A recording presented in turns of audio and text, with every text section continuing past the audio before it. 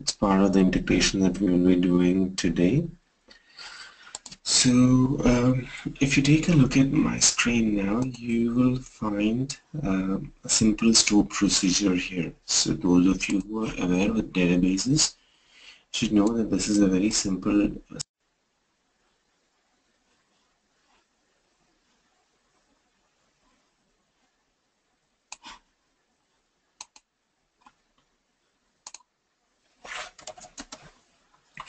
So if you take a look at it here, this is how it looks like. It's a simple store procedure, and if you observe the code here, just I think a simple read should make you understand simple read of that particular store procedure code here. Like if you see here, it says create or replace function total records, return integer as total.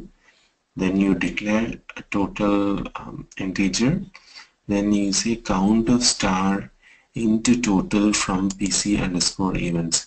So what this does is it gets the total count of star, which is like the total number of records from this particular table called as PC underscore events, and we return this total value. Okay. So this is a very straightforward store procedure. In real time, you're not going to see such a store procedure, but the concept that we're trying to learn is how to invoke the store procedure. So it doesn't matter whatever syntax that we have. So this store procedure will be written at the database side by probably a DBA. Our requirement is to just invoke the store procedure, okay, from Pega, and for that we will say select, right, and then we give just the name total and records. So we just directly call the exact function name like this, right? So we say select total records and we get the complete function name here. So it's pretty simple. So what we do, we already have existing database store procedure, which we will actually be writing now in our system, and the database level, like as in how a DBA would be doing. Then we will be invoking the store procedure using this approach, like this. We'll say select, and then we'll just give the total record. Right. So it's pretty straightforward approach, but we need to know now how we will need to invoke this in the connect SQL rules. So you have a connect SQL rules similar to what we learned in the last class. We have connect hyphen the protocol for connecting with external systems. So we learned that we have the connector rule, which is useful to talk to the external system and get the information from there. So you can have connect hyphen soap, right? Then we can have connect hyphen rest. So similarly, we can have connect hyphen SQL. Right. So these are the different options that are available as part of the connector. So you have connect hyphen SQL, then you have connect hyphen rest, then you have connect hyphen SQL here, right?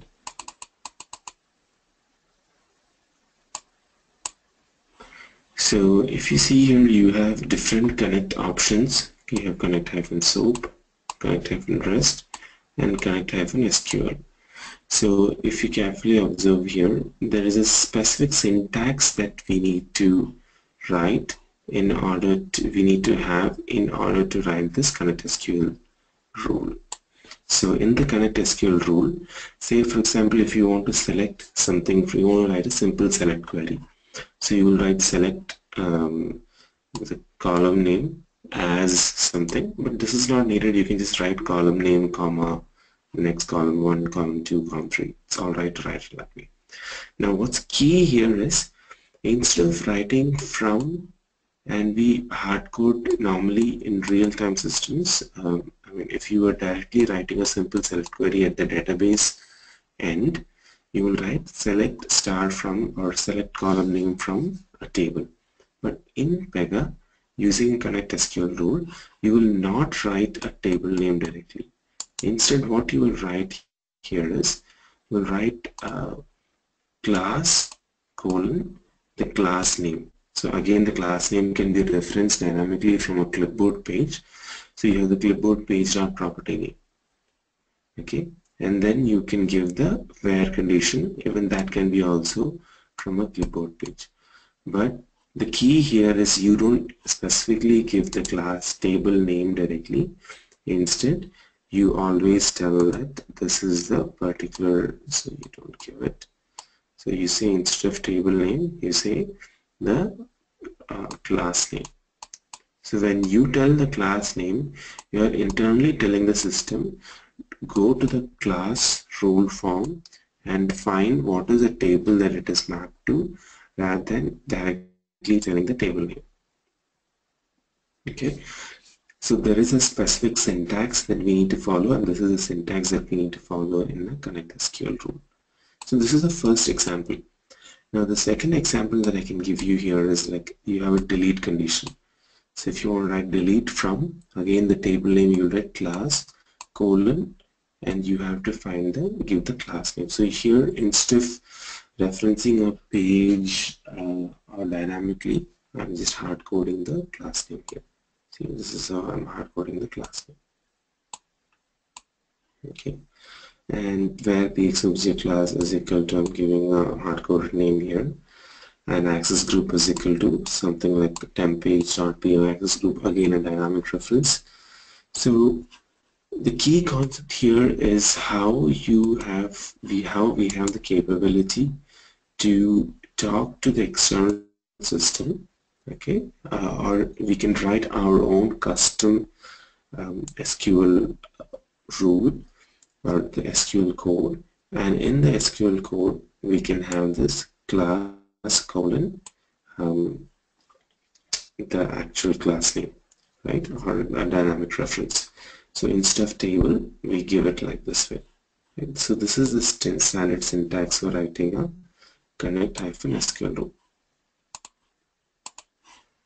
Right. So yeah. So it says it will look through the database table instance and it will find it. And yeah, so I think yeah, let's probably just get started with this exercise in a bit after I cover a little bit of theory as well. Okay. Now the next thing is how you're going to integrate with the external database. So currently we just saw how you're going to interact with the stored procedure. Okay. Yeah, this is right. That's right. Here we're just talking about the same PRPC database, not external database. The next option here, we're going to take a look at interacting with the external database.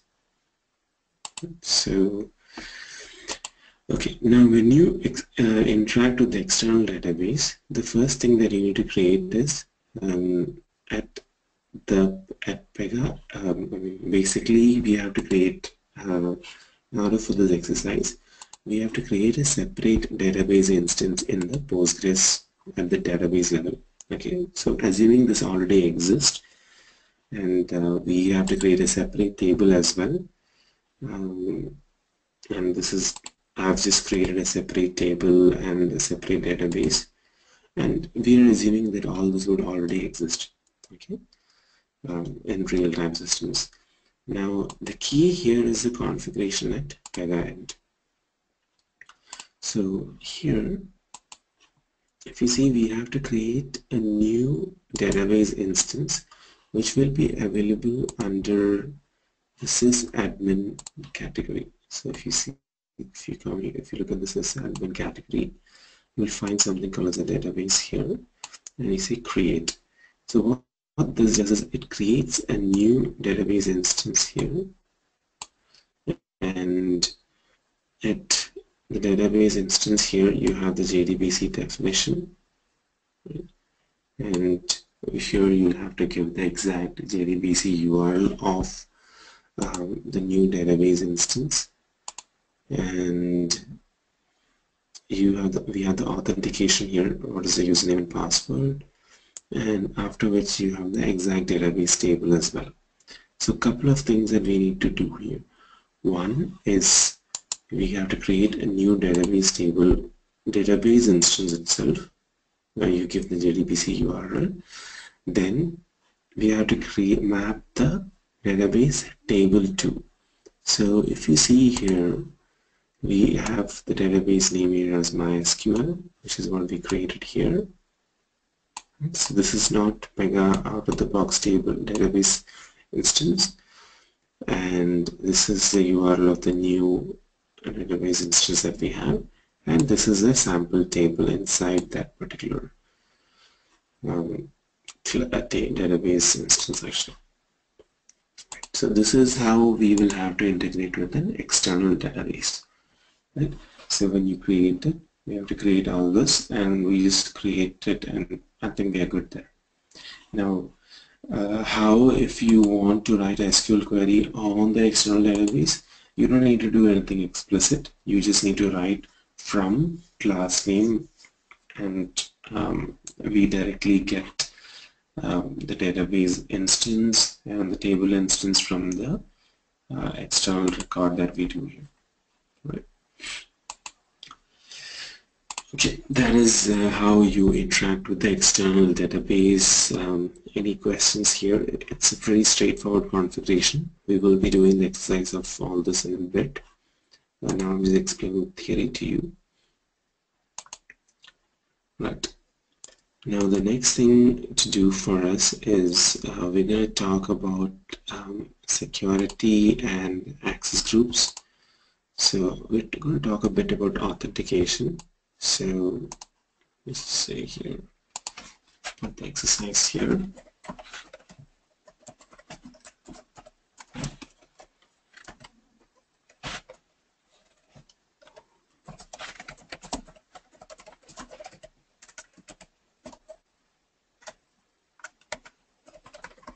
So our requirement here is we are framing the requirement for the authentication. So the authentication here is only operators with certain privilege can create the claim insurance, right? Case. That is one exercise. The other exercise that we can give is only operators with certain privilege can run the reports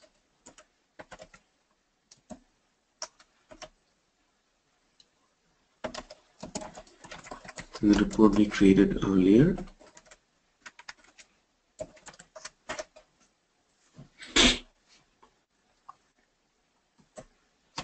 Right.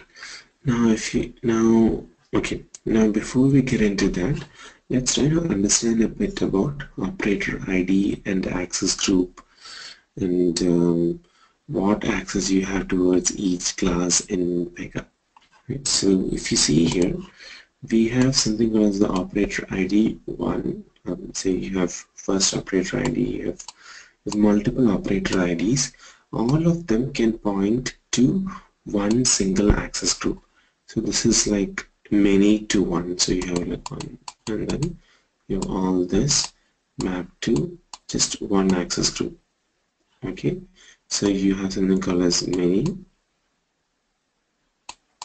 to one mapping here for the operator ID towards the access group. Okay, now the access group has a one-to-one mapping towards the application. So you have like three things now. You have operator ID, then you have something called as an access group, okay, which is then mapped to an application. Okay. And this access group is also mapped to another thing called as a role, which is also called as access of role to object. So you can call it ARO. Okay, so the access of role to object will actually define separate entities for each object. Say, for example, in Pega, the security is given by virtue of two things. The first thing here being an operator who is on yeah, so you can say that you can have, based on the classes, we can give a privilege. So if you remember in the initial session, we had done the security for attachment, and we had seen that for each class in Pega, we could have a privilege, like whether you are able to open, you can modify the instance or delete the instance or even create the instance and all this. So those are all defined at the class level. Okay, so the access, each of the objects will be there, which is actually in effect the class instance, and you will write whether you can be able to open, modify, delete, or something like that. And you can have here the access can be from 0 to 5. So when I say 0, it's no access. 5 means access up to production. Okay, so now if you see here, yeah, so here these are the instances. Here you can have a separate, this is the access of role to object. This is how you'll have the syntax for ARO. You have 𝐶𝐶laim processor colon app name. So we can give access of role to object, saying that do not give access to 𝐶𝐶laim and do not give access to 𝐿claim, or options like that. All right. Now this is key here. Now what we will do next is we will have something. So this is how it would look as well. So hold on, let's zoom in here. So if you see here, the operator is mapped to the access group, okay, which is mapped to the application, which is also mapped to the role. Now the role itself is also referenced by access of role to object, which in turn says that, okay, for this class, this is the access that I have. And we can see here on that particular class role form here, you can see here, this is how we give the class name here, and then we have all the privileges. So we say read instance, write instance, and delete instance. Okay, so or I say read rules, write rules, or execute reports, or delete rules, and things like that. So essentially what we have is we are even associating privilege as well. So privilege is nothing but a token, and using the token we can just say whether if that person has a privilege, then we can say that okay, use it, otherwise we won't get the privilege. Right, so that sums up how we have authentication in the application. Now these are two important things. One is to go how we want to interact call a store procedure from Pega, and the other is you're going to interact with the external database, and after which we will do the exercise on authentication. Okay. Alright, so let's get started with the exercise here. Give me a second.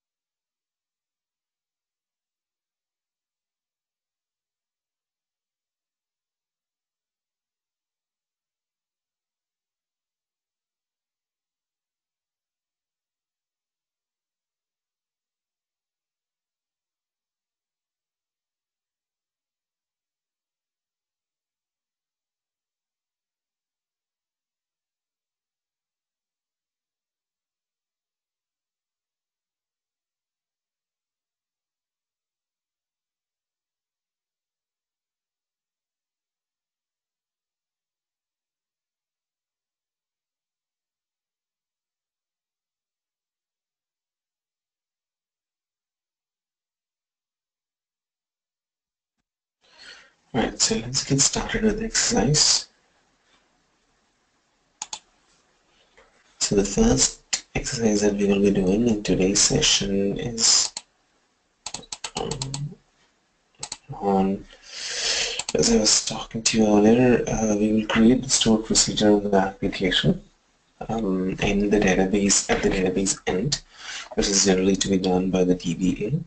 So for this, you need to first go to your installation folder where you've installed PRPC Personal Edition, and then what we're going to do is we're going to open this folder called as PGSQL, and then from within that bin I want to say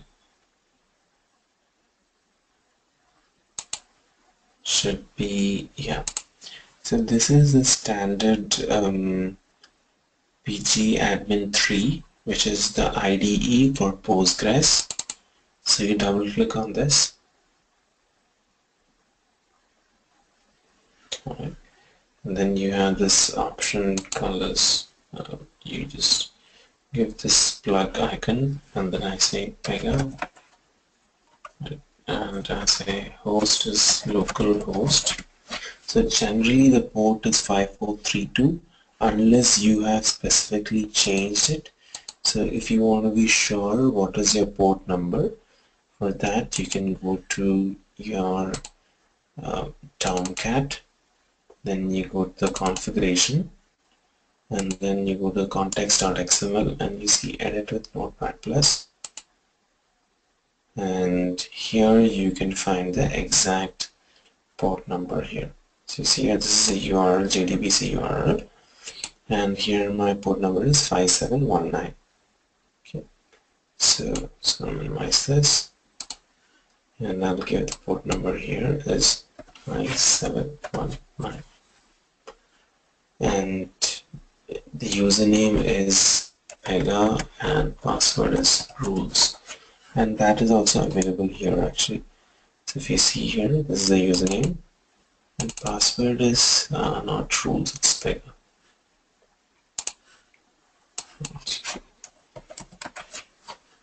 Right, I click OK and say I'll show the center key and I say OK.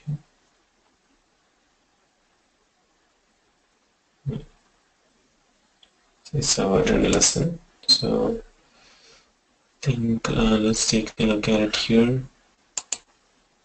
Okay, I think I'm not looking at the right installation folder. I have like 2 installation folders.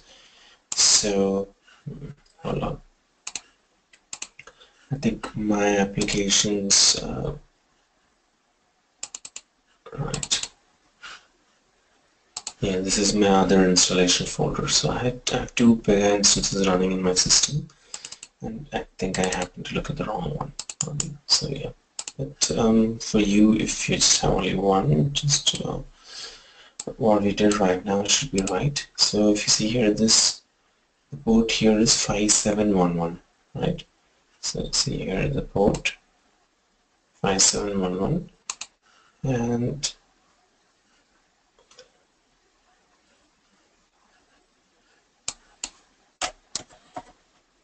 run, and I think we'll click OK. Yeah, so it is connected to the database. Now there is a bug with this PG admin 3. So if you add a new connection, you have to close it and then reopen it again. So we come back to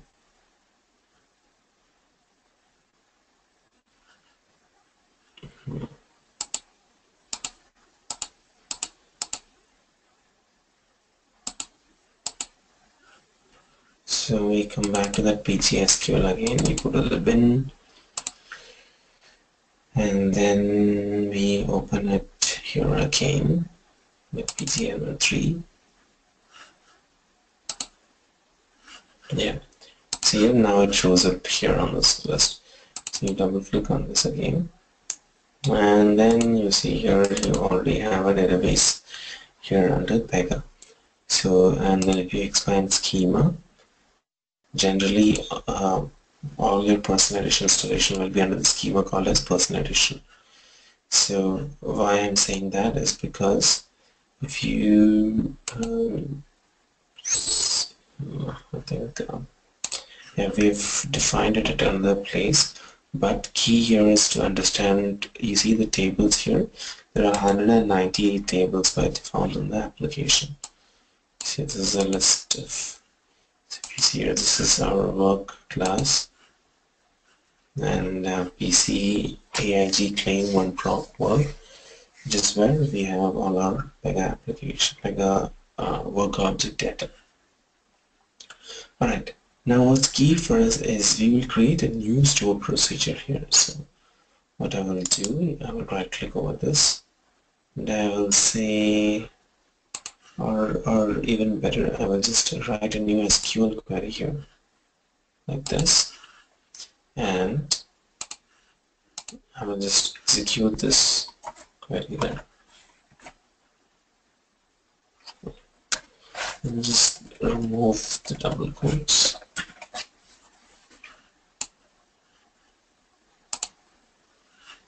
Okay, so it's created successfully. And now if you take a look at it here, refresh this.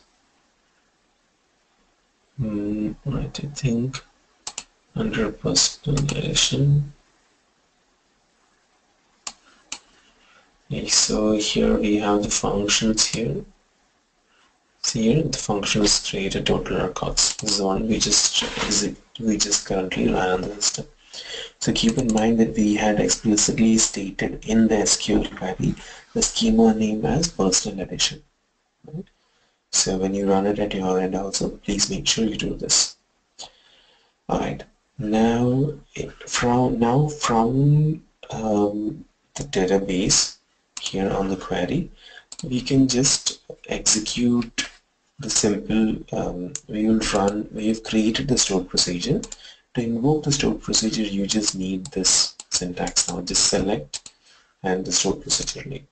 So let's just run that and let's see what is the result we get. The same result is what we ought to get in Pega as well. You see here, say we're getting a result as 22. Okay. Now, then what you need to do here is, so at the database end, we've all set it up and it's all good. Okay. Now the next job for us is to create the connect SQL rule at Pega end. So for this, we will go into a particular case here.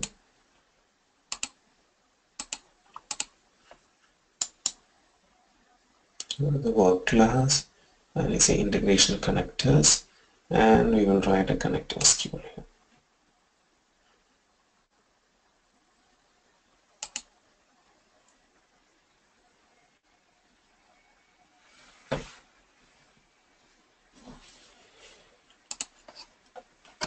So get total records. Let's say applies to classes, say AIG claim. Say like put it at the work level.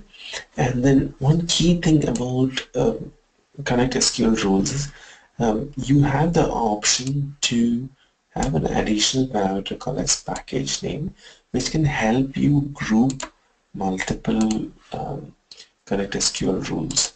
So say, for example, a good way to group that is to mention what is the right package. Say you can have a package for one of the CRUD operations like create.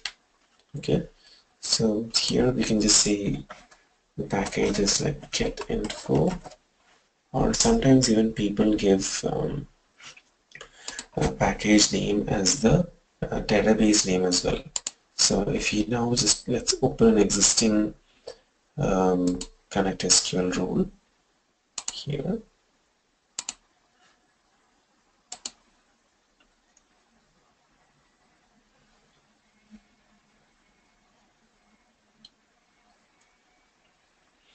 You see here the package name is like SLA, and then you see here people give it as Microsoft SQL Server, update account a lot of options that are available, right?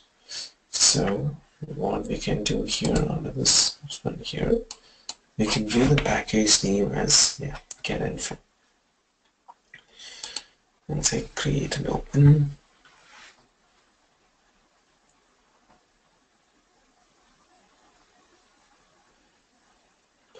And you see here on the Connect SQL rules, we have multiple options. You have the option to open, case, delete, save, browse, error, and history.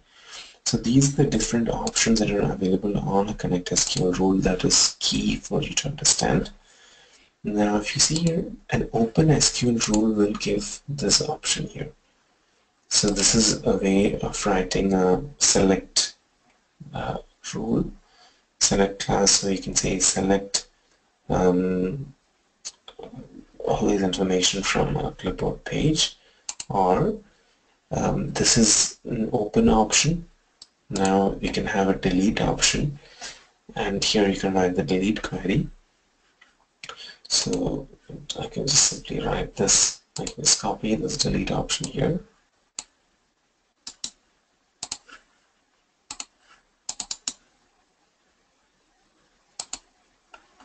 Right, so I just say I just mentioned the information here and it should be good. So I don't give anything on the temp page, just for now. Right. And now for browse, I can write this simple store procedure column. Okay, select total records. So this is when you're expected to get more than one entry. Open is when you want to open one record. Delete is when you want to delete it. Save, obviously to save it. Browse is when you want to open more than one record. Okay, it is similar to open, but just that you're expecting more than one record in browse. Right. So that is what you have here under the browse option. So I click save, and now how to get this is if you go to the App Explorer and you go to the work.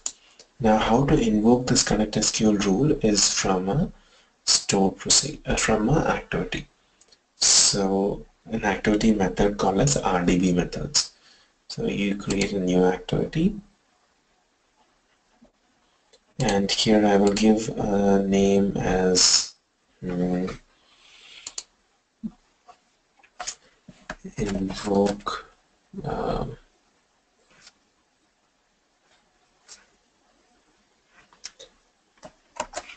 invoke store procedure. Okay, and then here what I will do is rdb-browse. So the moment I say rdb-list, because RDB doesn't have, when I say RDB list, it automatically points to this Connect SQL, this browse tab. Okay, so I will just say rdb-list, and then here I will say what is the request type, access, and class name. Now key here is if you look at it here, you see this is the package name, and the other is the request type. So the request type was called as get total records. That's actually the name. Right. Now if you look at this, there is something called as an access tab. So let's see what that is. It means the package name. Okay, so as I was telling you, generally you are expected to give the database names here, because sometimes systems may have some installations may have interactions with multiple DBs. So say for example you're building a framework and you don't know your implementation will be on which kind of a database, so you have to give the name of the DBs like this here. But here we have given something because we know that we are always going to be on this Pega application. I give it as get info. Now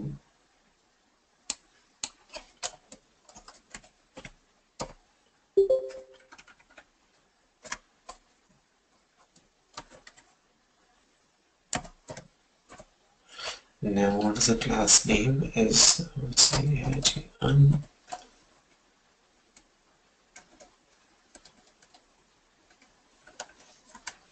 claim one clockwork. Okay, now again here, if you take a look at the help here,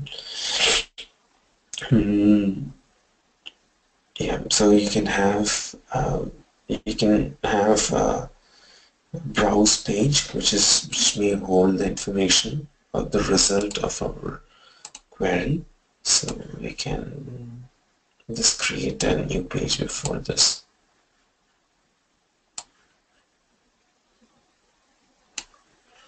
So I will do a page name first, and I will create the page. Right, so say SP store procedure. We'll define it in the pages and classes.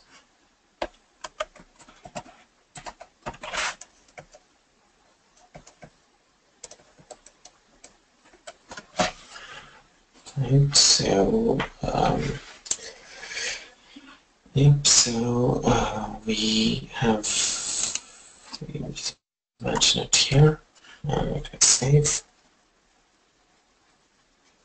Right, I don't know why this just disappeared.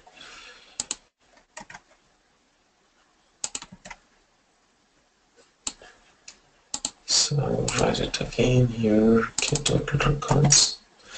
As a matter of fact, this browse SQL, the stored procedure may not come specifically under browse, it can even come under open as well. Right? So the request type is called as get total records.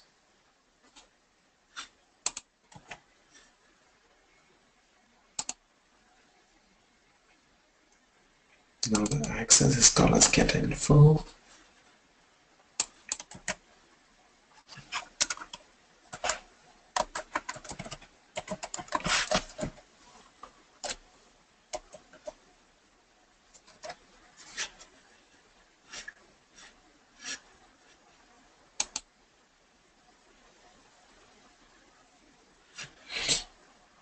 Okay, I will just add something this I had explained it right now. So the difference between browse and open is that open you are expected to get one single record entry.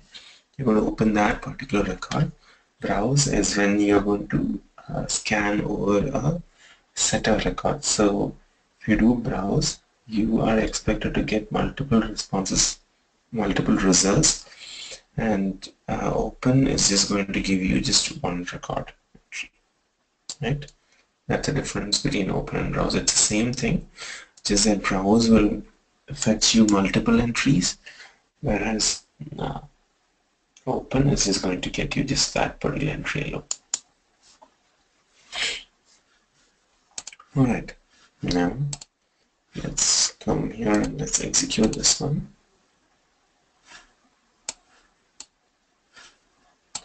Let's trace this. So when you trace it, if you want to see what is a DB query that's being executed, you can mention under event types, you can check box DB cache and DB query, and that should let you trace the existing DB calls.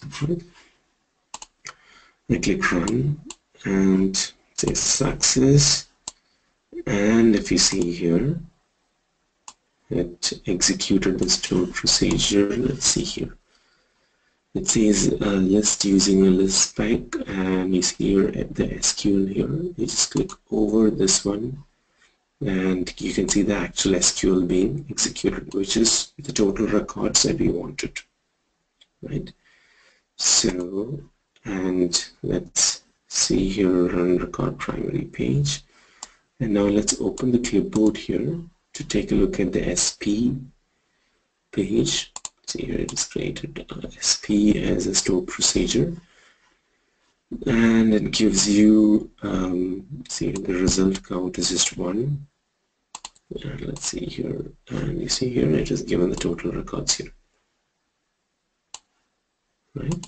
Now, although we have not created this property, system has created this property called as total records and map the results to that. But if you have, because we've used the store procedure in the browse option, that is why the result of this this page is in page results. Now, say for example, I don't use RDB list. Okay, instead the same query I'm going to put it under the open option here. Okay, because as a result of the store procedure, I just need one response. So I don't essentially need to go and use a browse option. So in order to invoke that, I just need to, I will comment out this step. We'll add a new step called as RDB hyphen put. Right. And here I will just give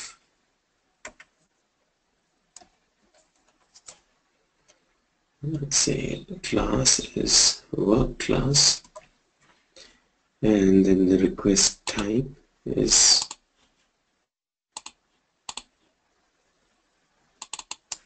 get total records. Copy this, and then the access name is called as get info.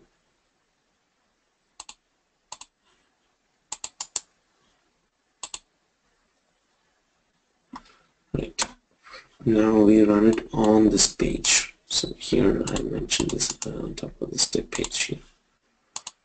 Save this. We'll open all, close all these existing windows. Now what I will do is I will run this again. I will trace it.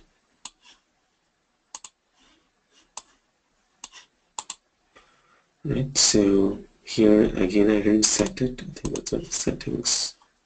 See, the DB cache, DB query is not there. That's why I didn't trace it exactly. But we have the stored procedure now. Let's click on this, and you see here again we have the total records retrieved here.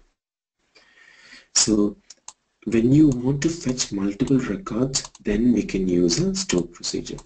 So let's when you want to fetch multiple records, you can use a RDB list. So here we can write another query here like this one. So I'll just copy this query here. It's all in your class notes, and I will say from class or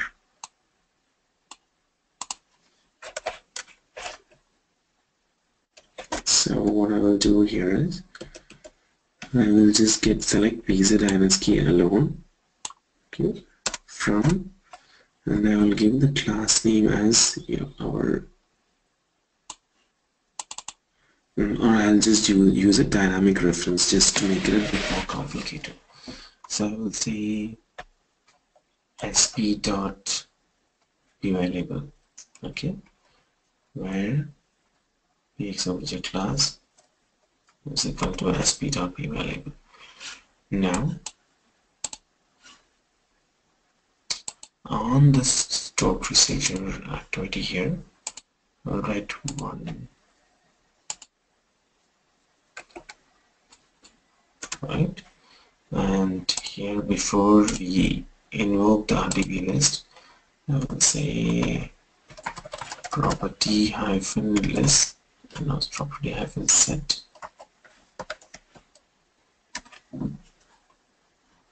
We will create one more page like result page, because one of them here is for the input. Let's say results.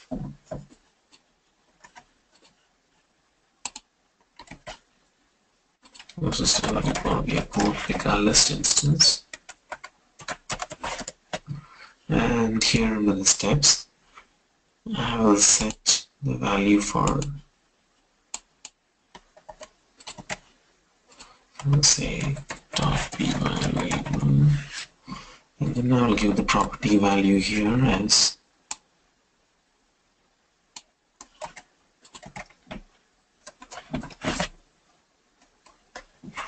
right. So you set the property value, and then now on the RDB list and the browse page, we will just put it as the results here. Alright, so now we should be able to fetch some information from there. So say run, trace, go for the settings here. I will ensure DB cache and DB query is checked, and say run. Got an error, and let's see here. What is the error that it says?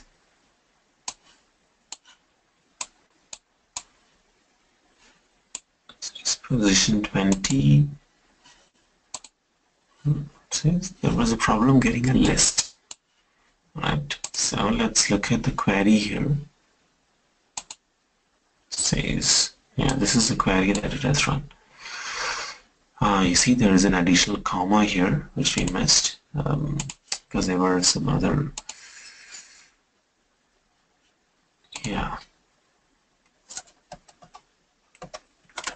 I'll delete this comma.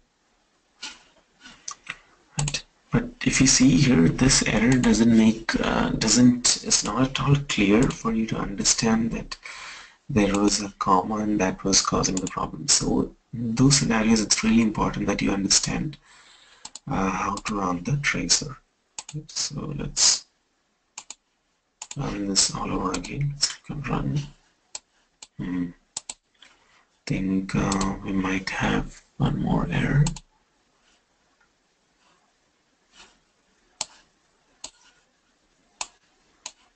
Oh, okay. I think is the SQL query still pointing to? No, it's now fine. Okay, I think this double quotes is the problem here. I think there's like 2 double quotes there. Yeah, well, this is not a problem. Let's see here.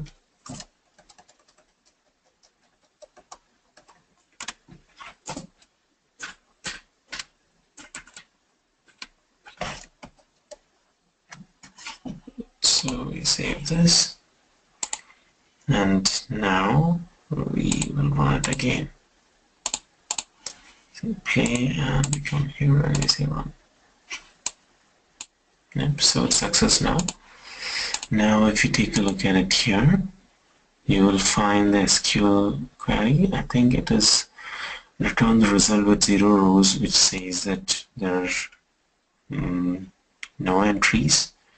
So let's run this in our Pega application, because ideally the class name can never be, because this is a work pool, so generally the PX obj class for our work objects will be either 𝐶_𝐶laim or 𝐿_𝐶laim or something like that. So let's modify this a bit more. So we'll say 𝐶laim, right? And now run it again to get the result. Okay, clear, and I click play. So run. Right, so we have now, if you see here, we've got the result count here. It says 49. Now you click on SQL, and then we have here select, and then we have the 𝐶laim here. So we've got, and if you open the clipboard from here, we've got a page called as results. So here this is the results page. Expand this one here, you have all the results entities here, and we have the property called as PX handle. So you see here, this is how you do a RDB browse. Right, so I think that's all.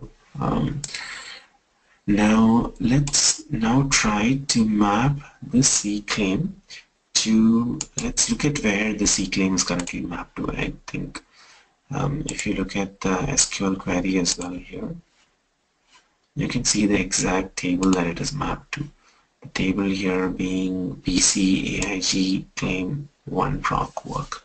Okay, so 1 process work. So we can map it. How to see that is you just right click on the case and you click on definition, and then you click on test connection here. This should tell you what table it is mapped to. Now we will change this to map it to a external database instance. So for that, before we do it, we have to create the external database instance in our PG_admin. So steps for that is as in the second step here. Now even before I go into that, like you see that there is a delete option, and the delete is just fired this way. But when you call it from the activity, you just say rdb-delete, and you put that query under the delete tab of the SQL. Now let's create a separate DB at the system. So for that we just come here again, go to the query tab and paste it here. Say create database and just say Pega DB_1 and take it like this.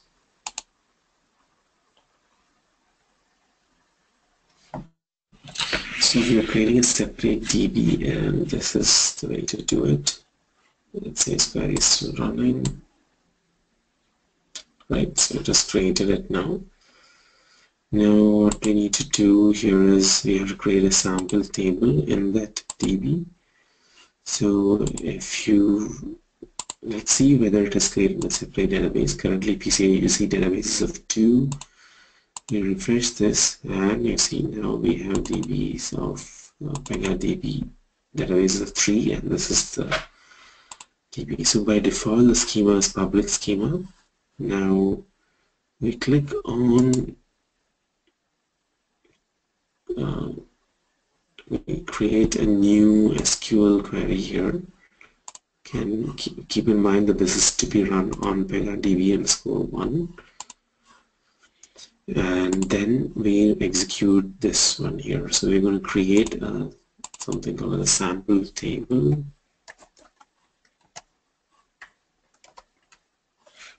Sorry.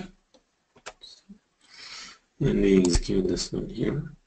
So it created a sample table, and with the primary key called AIG sample table.primary key. Okay.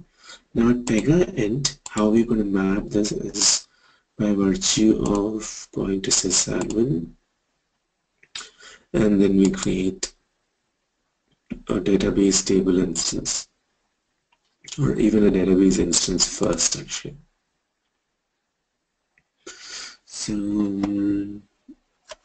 I say my DB, and then I say my DB here. This is or just to be in sync with the query that we have here in the system. I say MySQL, the pictorial representation. Now I will just say use JDBC URL listed below, and the URL again you can find that on your local Tomcat configuration here. So just copy this and you put the URL here. Now the username is again Pega and Pega. That's the password. I think that's same as admin as well. Right, you click save, and then you say test connection. Right, it's fully connected. Now we create a new database table instance, or we view the existing database table instances for our work class. Okay, so I just say AIGI, and let's see. This is our work class here. Right. By default is here, it's mapped to Pega data, and this is a class. So just copy this into a notepad or something, so that after the exercise you can remove it. Yeah, I mean you can restore it.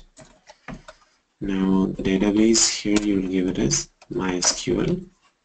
The table name is what we created. So let's look at the table name that we created. It's sample table. Now if we were to run a simple query here, select star from sample table on the database, you will see 0 records. There are no entries here. Okay. Now we've mapped the work pool and our main work pool to that, and let's create a new case. Oops, what is that? Just created the case. Let's see if it's alright if I just created the case for us. No. So we'll go to our case here and commercial screen. Let's see, I think.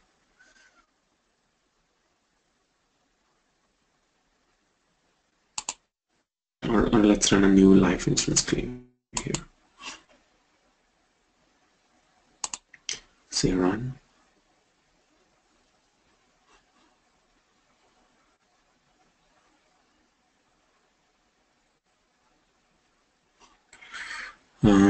Okay, hold on.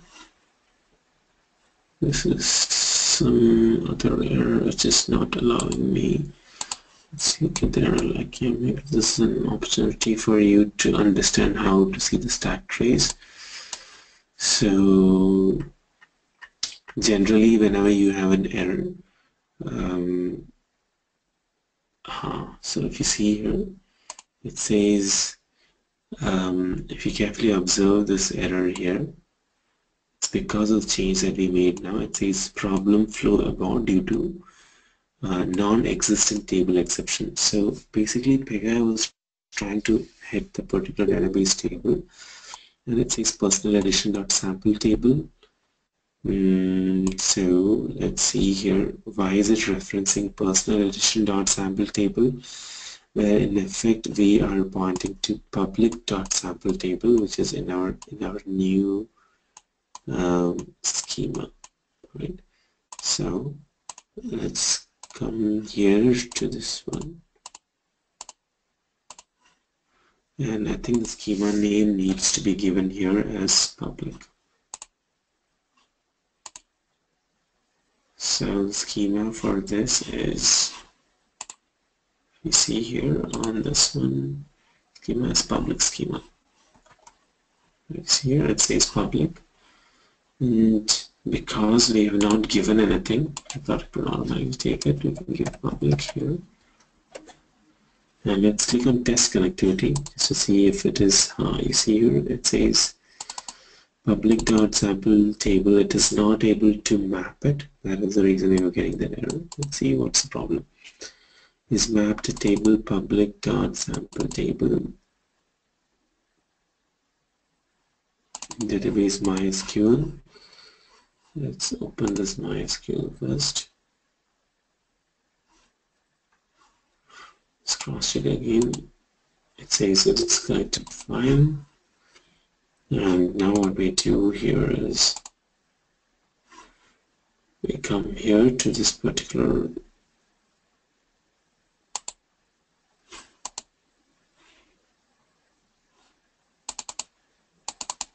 public.sample table.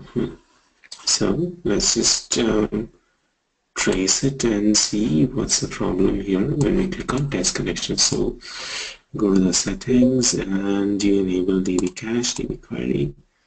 Let's see the exact query the system is trying to hit. Say test connectivity, and oops, not this one.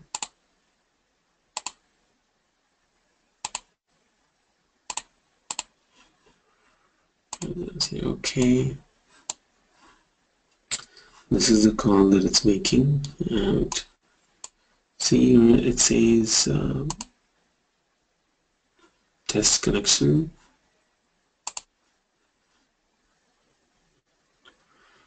So basically when you click on that button, it just goes and tries to,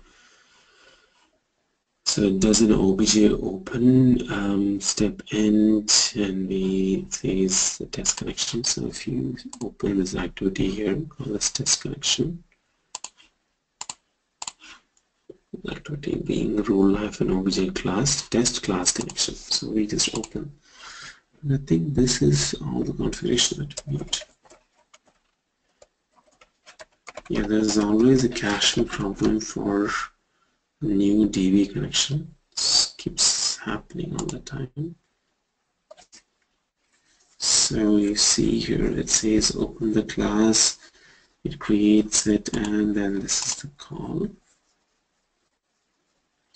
And then you have a Java step to make the actual test. It says it tries to validate the class connection, but I think yeah, this is the configuration is all right. I think there is always a caching problem for this, so we can just log out and log in. And let's come back to this database instance here, MySQL, click save, okay.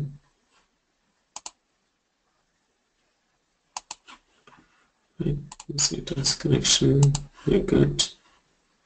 And now if you go to the database table instance here, you say it is MySQL, then we click save, and we click test connectivity. Let's see here. See here, this doesn't work again, but I think this might get resolved if you clean the system and restart again. So I will do that today and probably show it to you in the next class. But this is all the configuration that is there, and once it runs fine, you will be able to see the entries on this particular table. Okay, they will be mapped to the new database table. But the configuration is all right, and this always happens in real-time systems as well. Even though you map to the right database table, sometimes there is a severe caching problem in Pega for this.